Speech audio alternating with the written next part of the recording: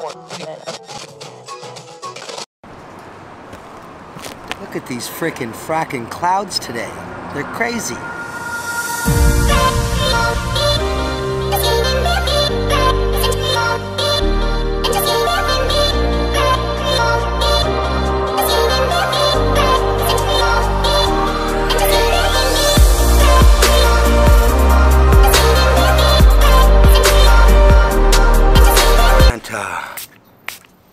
I can't deal with the fact I shot this amazing time lapse the other day and there was this huge frickin' dot on the lens.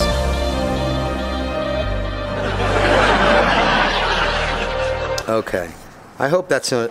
I know I was a little vague in the pilot on exactly what I did. You could kind of see the space that I was in, but not really. This is the one I've been regretting so much. I gotta fit into 10 minutes. It's gonna be like crazy. Today's episode is about how I acquired one of the most beautiful daylight studios in all of Los Angeles. Let's start off from the beginning. I ended up bartending at a place called Vida in Los Feliz. The owner of the bar was actually friends with a man named Stephen Kahn. Stephen!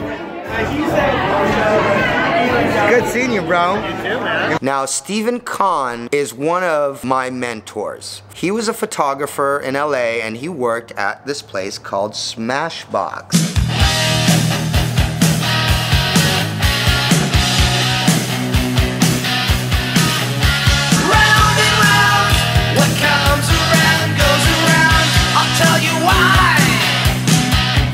Smashbox was literally paying you to go to the best photography school in the world. Steven ended up hiring me there as a driver. And so he basically brought me in and mentored me. I was probably there for about 7 or 8 years. I started going out to all these locations with these photographers. I was just fascinated. People that had properties that they would rent out for shoots. In my mind, I was just going, what type of business could I start that's never gonna go away? Growing up in the 80s and 90s, watching movies like Quicksilver, the Kevin Bacon bike messenger movie. He had this amazing loft he would ride his bike around in.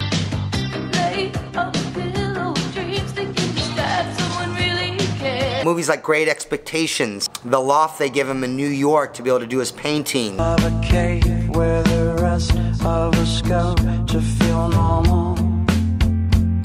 Of course, the movie Big. So basically for 1.5 years, I looked all over Craigslist and I was just looking for a small loft to be able to shoot my headshots in. I mean, a lot of people, is this out of focus?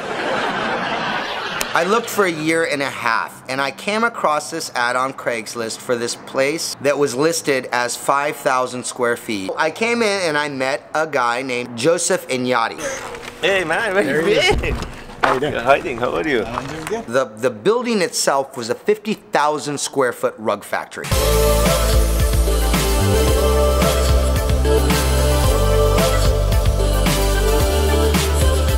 Filled with rugs. The top floor of his building had these amazing arching windows. It was probably about triple what my budget was. And again, the place was so gigantic. Came a couple times, I sat, I watched the sunset, and I was just blown away. And so what I did was I wrote out all these fake invoices of photography jobs that I was doing. Like I was making $500 to $1,000 a job. So I told Joseph, I'm like, yeah, I'm making about $5 grand a month. I can definitely afford this place. I put the deposit down, and after I put that deposit down, I had $7 left in my bank. I didn't have the credit nor the income to be able to afford this place, but I got to get out of my old apartment, and I was getting over this girl. Problem was that she only lived about 4 blocks away from me. I was constantly afraid of running into her everywhere, and it was just, I was heartbroken, just like Noah in The Notebook. After seeing Allie that day, something inside her snapped. He restored the old house where they had come that night. Did I mention she looks just like Rachel McAdams? But I was like, I'll fix this place up and I'll get the girl back. It's all about timing. So here I was, all depressed, and I was just like, you know what? I only got one opportunity in life. Do something crazy, something insane. I didn't have enough money for food, for gas, anything. And so thank God I worked at Smashbox, because I would literally steal all the leftovers, the catering from the jobs every single night. For months, I lived off of chicken breast, couscous, and old salad, because that's all they serve on photo shoots. Thank God the 3rd week I was here, I booked a movie. My name is Riley Cole. and I'm not exactly what you would call normal. I ended up meeting a friend of mine, Ryan Moran. Good.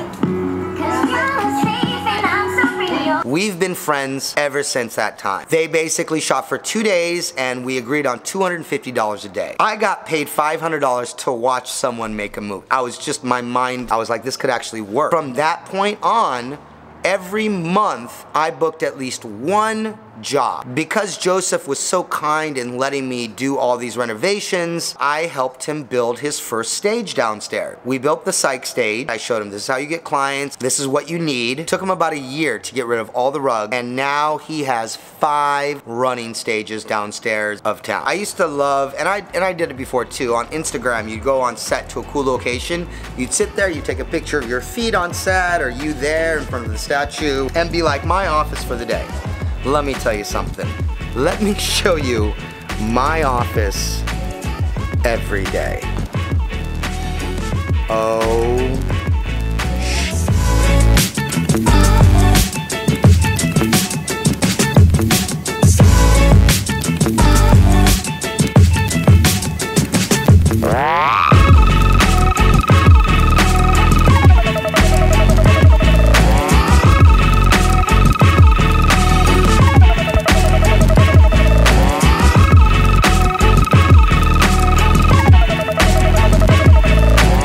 If you want to see something cool, this is what this place used to look like.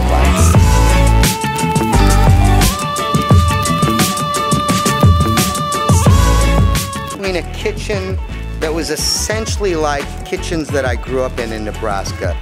Reminds me of home a little bit. Put bathtub, vintage, grand Irving piano. A little bit out of tune, but it still plays a little bit. But I had to finally build a psych wall because regardless of how awesome your location is, they almost always need a curved psych wall to be able to do the cover in. This is gonna be the part that's gonna take forever.